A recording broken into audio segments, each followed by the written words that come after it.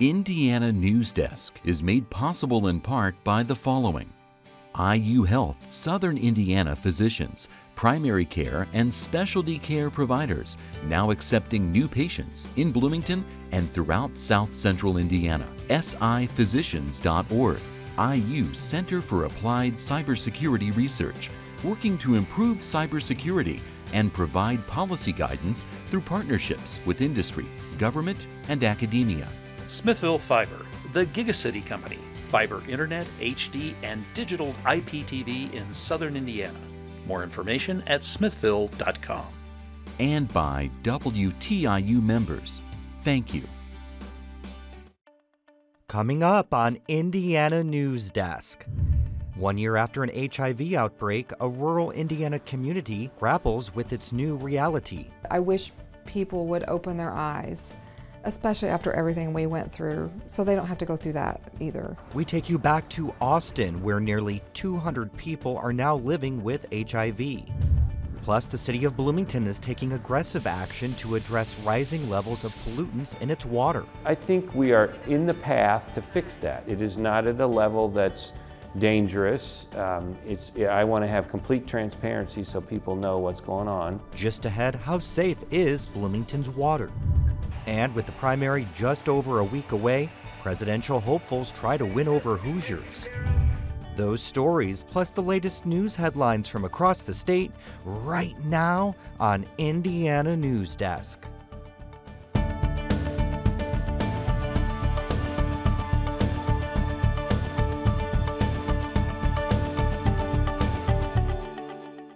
Welcome to Indiana Newsdesk. I'm Joe Wren. 1 year after an HIV outbreak in southern Indiana made national headlines, nearly 200 people in Scott County are living with the virus. Hundreds of people there were injecting a prescription painkiller called Opana and sharing their needles. So HIV spread quickly among drug users, resulting in the largest outbreak the country's seen in decades.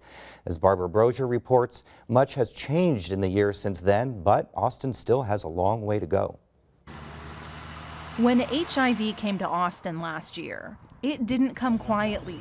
It tore through the community, starting with 5 cases, exploding to 30, eventually multiplying until now more than 190 people are infected, all in a town of less than 5,000. Small, sleepy Austin got the most brutal of wake-up calls.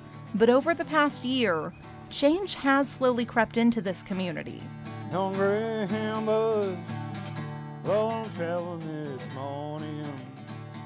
Michael Steele lives within the 10-block radius considered the heart of the outbreak. He sees a difference compared to last April. Back then, the streets in his neighborhood were a whole lot busier. Well, I'd see prostitution, drug dealing going on. In the middle of the day, all day long. Certainly you still see people, just not nearly as many. It's gotten a lot better in the past year. Police are doing more patrols, which I'm glad to see, trying to cut down on the drugs and the crime around here. Most of the users here are hooked on the potent painkiller Opana. They melt off its plastic coating, then inject the liquid, providing a high unlike any other painkiller. Police made it their mission to crack down on the people bringing the drugs to Austin. And that's making it a lot harder for those who depend on the drug, which raises a new problem. A lot of people tell me that it's not like some of the older pain medicines that they were addicted to, because with this one, they can't withdraw from it. The withdrawal symptoms are so severe that they feel like they're going to die. So users are turning to what they can get off the streets. First, that was methamphetamine, now heroin. It's totally a new challenge. Yeah, it totally changed the whole dynamic. And with the heroin, we don't know what they're getting or what it's laced with or what's in it. And so they don't even know. And so our chances of overdose too, are going up. We're really worried about that. And that's just one of the many realities public health nurse Brittany Combs grapples with every day. I know we have like 300 some odd labs that we have to go through right now. She's unsure what the county's current hepatitis C rate is because there's hardly enough time to keep up with all of the testing. She's busy running what became the state's first syringe exchange program after the outbreak last year.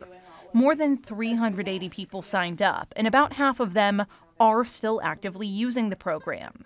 Combs says the situation in Austin is improving, but there's still what seems like a never-ending list of issues to address. We need dental care. I mean, their teeth are a nightmare, and you know how it is when you have a bad tooth. It hurts.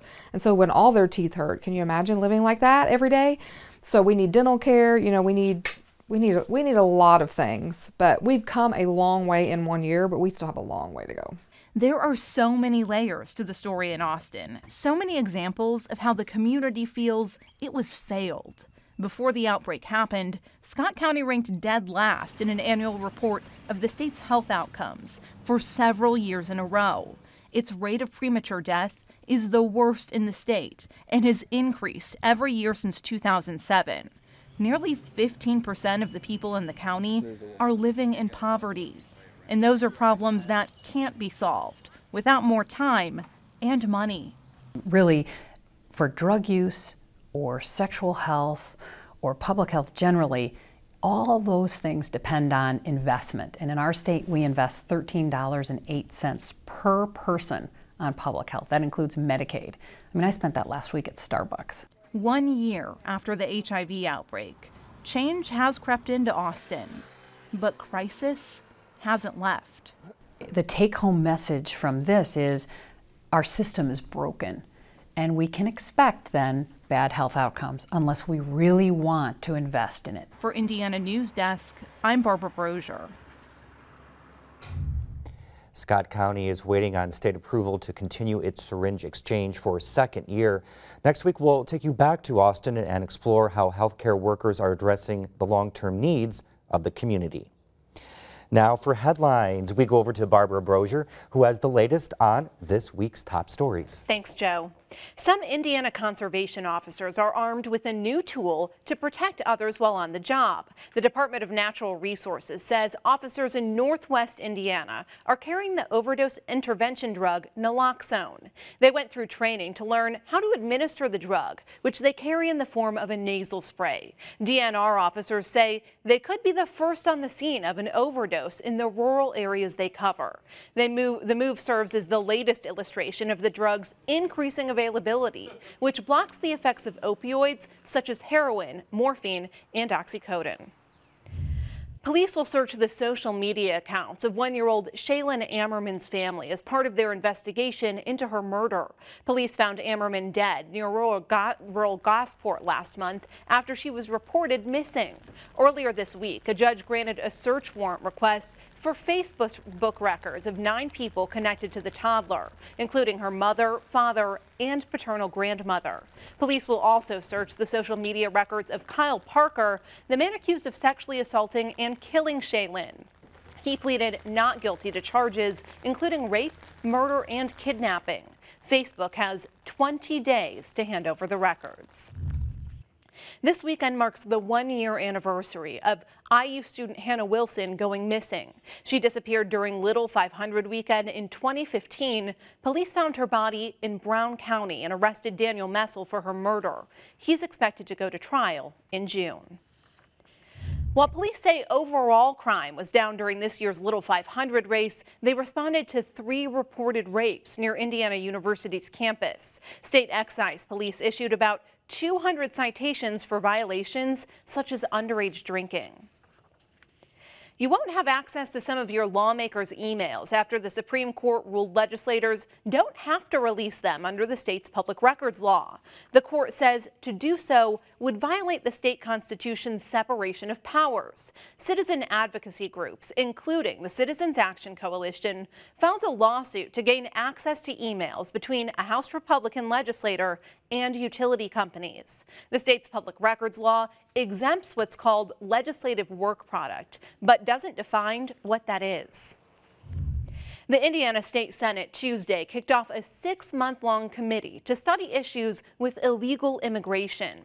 The first committee meeting featured testimony from 2 expert witnesses who advocated for stricter immigration measures. The Kansas Secretary of State suggested Indiana should enact measures to require proof of citizenship when registering to vote, and require all businesses to use E-Verify, which checks the legal status of a prospective employee.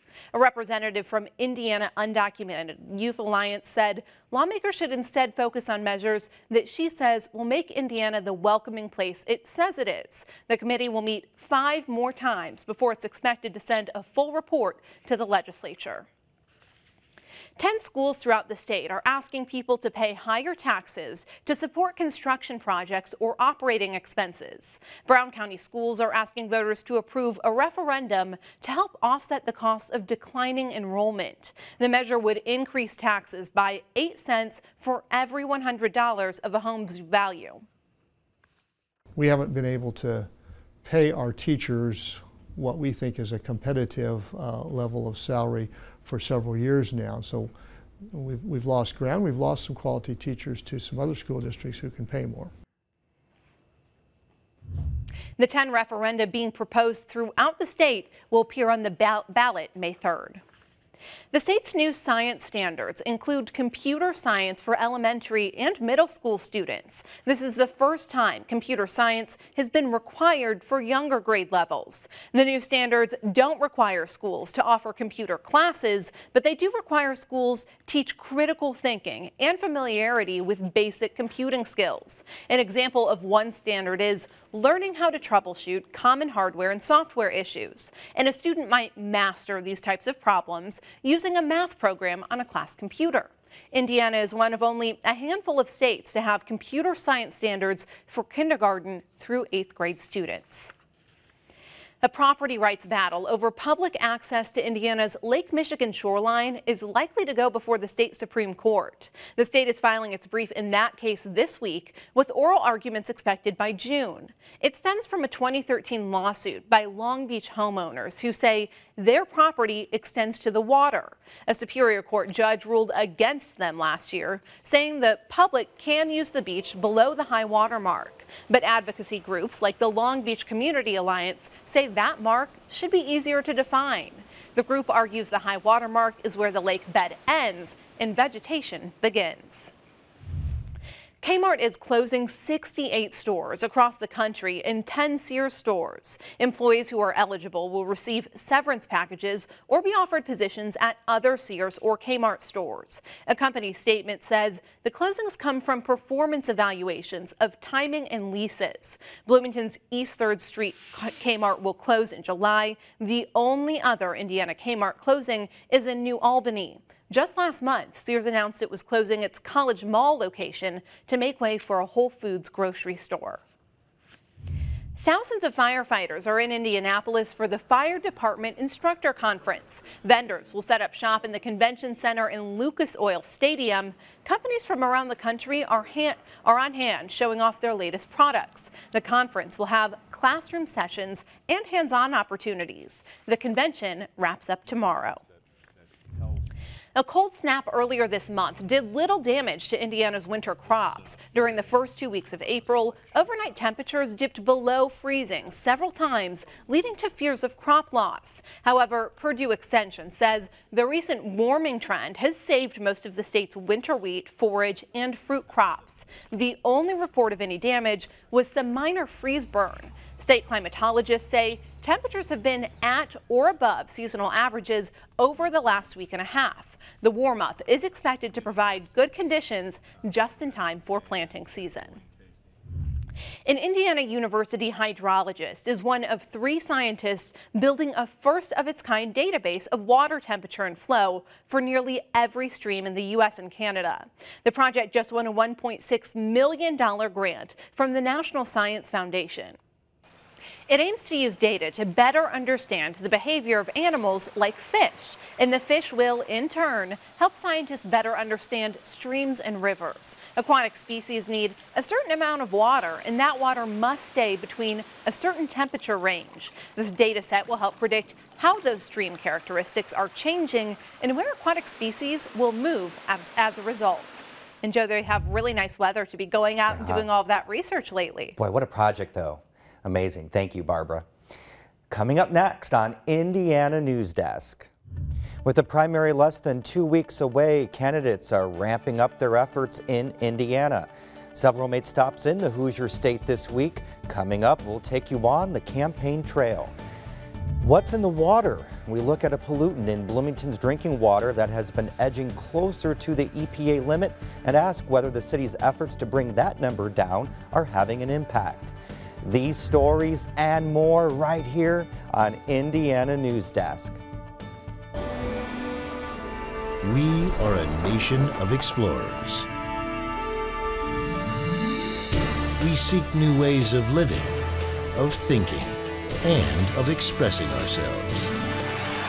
We take risks, we learn from experience, and we keep moving forward. That's why we encourage and celebrate the explorer in all of us.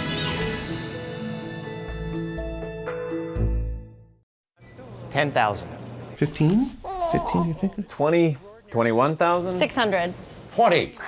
18.5. 24. It's at least 40. Look at it. 4,500,000. 650. 20. 650. This textile would be worth about $500,000. $500,000? No way. I knew it. It's just a blanket. Laying on the back of a chair. Well, sir, you have a national treasure. Wow. A national treasure. Congratulations. I can't believe this.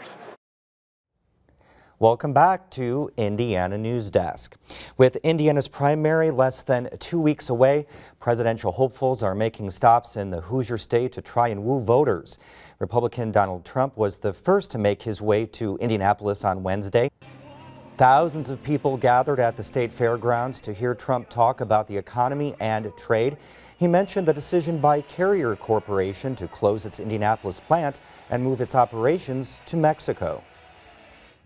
And you know, when Carrier, that left here, goes to Mexico and they want to sell their product across the border and no tax, no nothing, we're going to say, sorry folks, we have a nice strong border, we have a nice beautiful wall, you're going to bring it across the border and we're going to charge you a 35% tax after what you did. Close to 60 protesters gathered at the event, holding signs criticizing both Trump and Governor Mike Pence. Pence met with Trump privately before the event. Pence also met with Republican Ted Cruz, who was a special guest at the state's GOP dinner last night. Cruz addressed a crowd of about 800. Cruz showered Governor Pence with praise, calling him an incredible governor and saluting him for cutting taxes and expanding school choice. He says a Cruz presidency would follow that blueprint while lifting federal obstacles to similar policies at the state level. Let me tell you, the state of Indiana is going to play a pivotal role in this election. The entire country, her eyes are on the state of Indiana, the men and women in this room. Heidi and I, we are going to spend a lot of time here in Indiana working to earn your votes, barnstorming the state, holding town halls, holding rallies, asking for your support. Cruz says he will appeal Obamacare and abolish the IRS if elected. He also says he believes the GOP will lose the general election if Trump is selected as the nominee. And Ohio Governor John Kasich will make a stop in Indiana next week. Kasich will be at a town hall Tuesday at 11 a.m. in Noblesville at the Hamilton County Fairgrounds. In addition to president, arguably the second most watched race on the Indiana primary ballot is for U.S. Senate. Republicans Marlin Stutzman and Todd Young are fighting to succeed Senator Dan Coates. They met Monday for their first and only televised debate. During the debate, Stutzman said Young is the so-called establishment candidate who won't help reform what Stutzman calls a broken system. Thank you, Congressman Stutzman. The two candidates are similar in many ways. They argue for lower taxes and reduced regulation. They tout support from anti-abortion groups and the NRA. But Stutzman says Young is the so-called establishment candidate who won't help reform what Stutzman calls a broken system. There's obviously a broken system in Washington, D.C. The establishment in Washington consistently picks winners and losers. And we've seen that the establishment has decided, Mitch McConnell has decided to jump into the race here in Indiana to pick, his pick has been Congressman Young, here in the Senate race. I think it's up to Hoosiers to make that decision rather than for the establishment in Washington. Young says Stutzman, who first ran for office in 2002, is the real career politician. The establishment candidate is the career politician. You are the one who said you are against farm subsidies but pocketed $1 million in farm subsidies. You're the one, Marlin, who criticized a candidate who was running against you for living outside of Washington, D.C. First thing you did when you were sworn in is bought an $800,000 mansion and moved your family to Washington, D.C. But Stutzman says he's always opposed farm subsidies and moved his family to D.C. to be closer to them while he serves in Congress. The two candidates seek to replace retiring Republican Senator Dan Coates. Stutzman may be in trouble with the Federal Election Commission. After the debate, a post on his wife's Facebook page began raising eyebrows. In the post, Stutzman's wife hailed her family's trip to the Ronald Reagan Presidential Library in California. Documents obtained by the Associated Press show more than $2,000 for 4 airline tickets to Los Angeles, paid for by the Stutzman campaign. FEC regulations forbid the use of campaign funds for personal expenses. Stutzman, who has run on a platform of reining in spending, has reportedly spent over $300,000 on flights, vehicle charges, meals, and hotel stays from his campaign fund since 2010. The city of Bloomington pulled samples to check the levels of disinfection byproducts earlier this week. The city is fighting to keep those levels within the EPA standards. As J.D. Gray reports, the measurements taken this week will show whether the city's recent actions are affecting the levels. From the basement of the city's water treatment plant in a room filled with pipes, about 15 million gallons of water are headed out towards Bloomington residents and businesses every day. Water plays a large role in public health and the economy, and Bloomington is fighting to keep its water in line with federal regulations. When I came into office January this year, a few months ago, I found out that our water system had this one aspect that was climbing toward the federal safety limits. And I immediately wanted people to know that and to let them know we're going to jump on this and take care of it. Mayor Hamilton is referring to the level of disinfectant byproducts, or DBPs, in Bloomington's water. The DBPs are classified into 2 groups. They're either called haloacidic acids or trihalomethanes. Both types are created when disinfectants like chlorine interact with organic matter. Ingesting too many DBPs over time is linked to adverse health risks like cancer. Bloomington sources their drinking water from Lake Monroe, and it contains a lot of organic matter. And the source of the organic matter can be a broad range of possibilities. It could be natural things occurring in any watershed related to the growth of plant material, to algae growing in the lake, to microbial organisms growing within the distribution system. Any one of those sources of organic material could be precursors to the formation of these disinfection byproducts. When the city pulls the water in from the lake, they use chlorine to kill microbes. The chlorine creates DBPs when they interact with organic matter. This month, the city made considerable changes to their process. They began removing some organic matter before adding the first dose of chlorine. They've also adjusted how much chlorine they use, and they've started flushing water mains throughout the city. If these approaches work, they could reverse a trend that has been going on for a long time. Bloomington Water's DBP levels have been rising for years. The data began to just creep up with each testing period. We noticed that we were getting closer and closer. I've written several memos, 10s, 20s, 30 memos regarding the issues over the years. The city is taking monthly samples of DBPs at 8 locations throughout Bloomington, instead of just the quarterly test that it performed in the past. Between January and March, the city saw its DBP numbers rise. The increases averaged between 10 and 20 parts per billion. For a lot of people, the big concern is whether or not Bloomington's water is safe to drink, and according to EPA standards, it is. The warmer weather means DBPs grow more quickly, but with many of the city's new strategies being implemented this month, it is unclear where the new numbers will lie. I take it very seriously. I take my job seriously, the community's public health seriously, and so I want to be able to sit down with you next month and show you how much lower we are.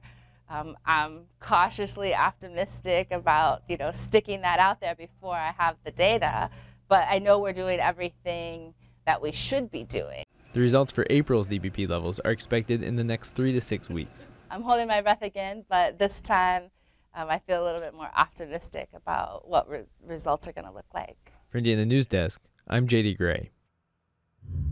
AT says if the city exceeds the EPA limit, the violation will be recorded with the State Department of Environmental Management and the EPA. AT says the city is releasing the data, good or bad, so it can easily monitor the progress being made. Results are posted on the city's website. You can find a link on our website at WTIUnews.org. We have one more poll you might be interested in watching on May 3rd. The Indianapolis Zoo is inviting the public to help choose a name for their new baby orangutan. Thousands of guests have already seen the first Sumatran orangutan born at the Indianapolis Zoo. 5 names have been pre-selected, and the option that receives the most votes will become the baby's name. You can vote on the zoo's Facebook page. The final results will be announced on May 3rd. What about that? So if you're not into politics, you can start thinking about a name for the new baby at the Indianapolis Zoo. And they have all of the meanings behind the names posted. So that's how I would vote for the meaning that I like most. So voting continues through noon on May 2nd. So get your vote in. And that's the end of this program, but our work continues online as we cover the news throughout the week at WTIUnews.org. Have a great weekend.